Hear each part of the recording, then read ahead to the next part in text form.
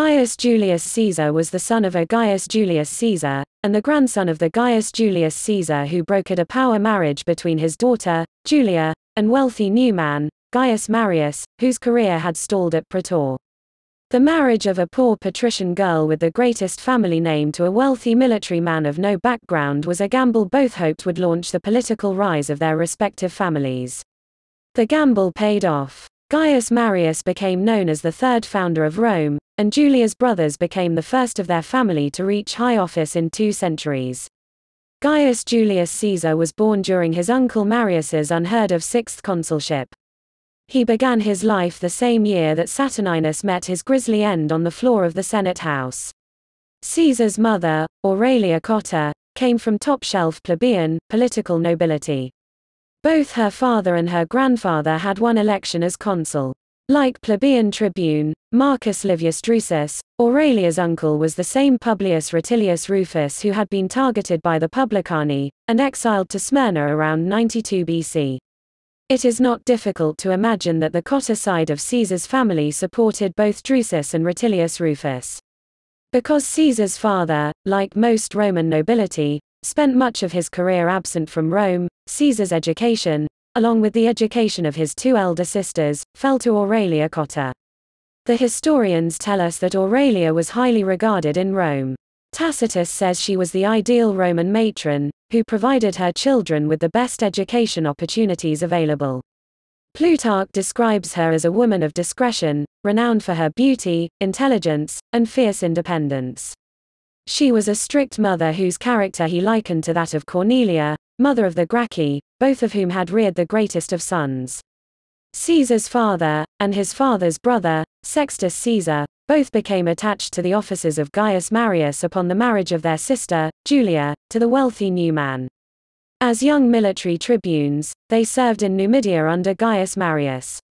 It's likely they continued their service as quaestors to Marius during the German invasion. By Marius's 5th overall consulship, Caesar's father had become the first in their family to attain high office in over 200 years by winning election as praetor around 92 BC. He was afterwards granted the province of Asia to govern. Caesar's uncle Sextus reached the consulship in 91 BC, where he became one of the targets of the Alban Mount assassination plot which decimated the career of Marcus Livius Drusus. In 88 BC, after Sulla, duly elected senior consul of Rome, left the city to meet his legions outside the city of Nola, Caesar's uncle Marius pulled another political sleight of hand. Prompting his plebeian tribune, Publius Sulpicius Rufus, to call an assembly of the people, Marius arranged to have command of the war against Mithridates stripped from Sulla and reassigned to himself.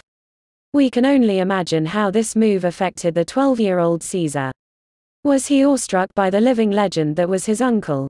Or did he feel his uncle had cheated the consul? We do not know. The Senate, however, was anything but awestruck.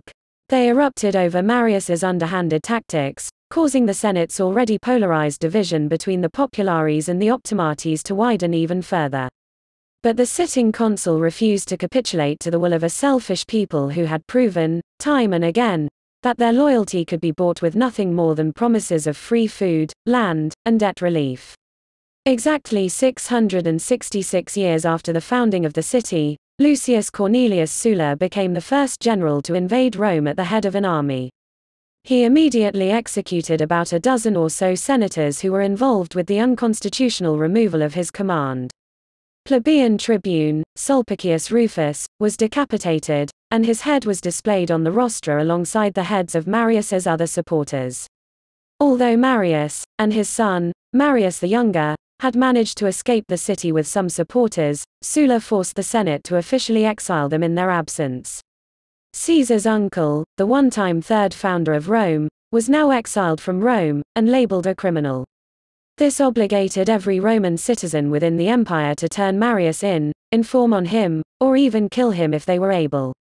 Not yet a man, it's completely believable that Caesar, like most of the rest of Rome's youth, would have been kept safely indoors during Sulla's military occupation of the city. It is doubtful that the pre-teen Caesar would have been in any real danger, despite his father's high position within the Marian regime.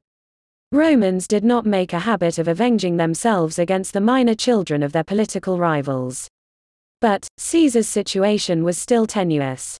His uncle, cousin, and possibly even his father, had fled to Africa, where Marius's veteran colonies ensured Marius's ability to raise new legions with which to deal with Sulla. And though Caesar, still in his minority, would not have been held accountable for his family's actions, each year would bring him closer to the age of majority, and with it, the life and death responsibilities for his family's political affiliations.